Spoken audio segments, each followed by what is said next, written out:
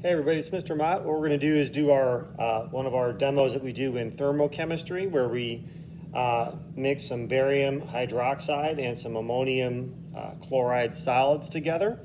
We're going to mix them in a beaker on top of this block of wood, and I'm going to put some water down here, and we're going to see what kind of change in heat flow that we have. So I'm going to go ahead and kind of put a dollop of water on top of here. All right, and I've got a beaker. It's important for this demo to use one that's got a really flat bottom there. A lot of times a beaker will kind of have a dimple going in, so hopefully that's going to be the case here. So I'm going to set that on there, and then I weighed out about 40 grams of, this is the barium hydroxide, and going to mix in the ammonium chloride. Right.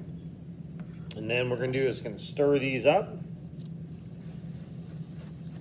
Now a lot of times two solids together wouldn't really have, this process wouldn't really sort of go, but this one it does, which is pretty cool.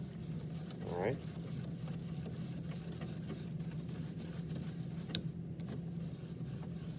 Oof. Gives off a bit of odor in this whole process as we mix this together.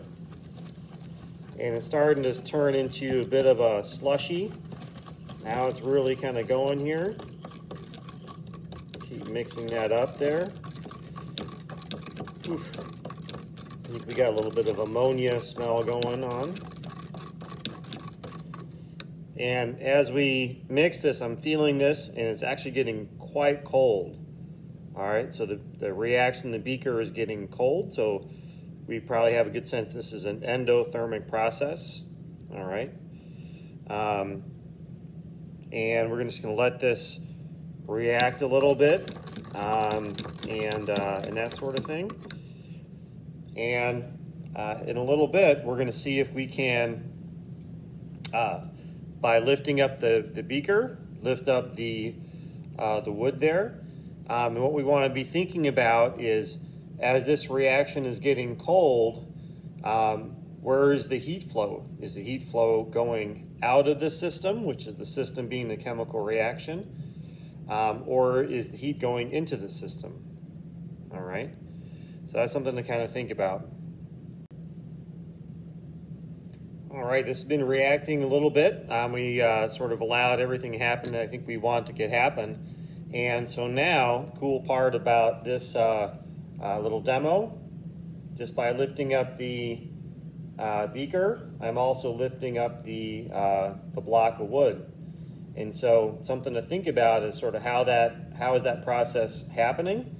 And what happened is that this beaker is now frozen to the block of wood. And that's why we're able to pick this up.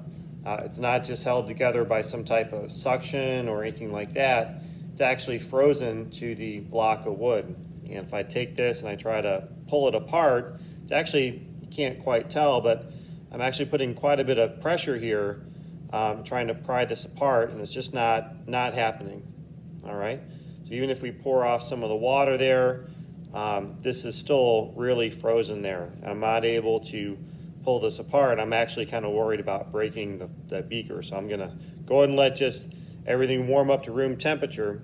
But that's our demo that has to do with an endothermic process and getting us thinking about heat flow.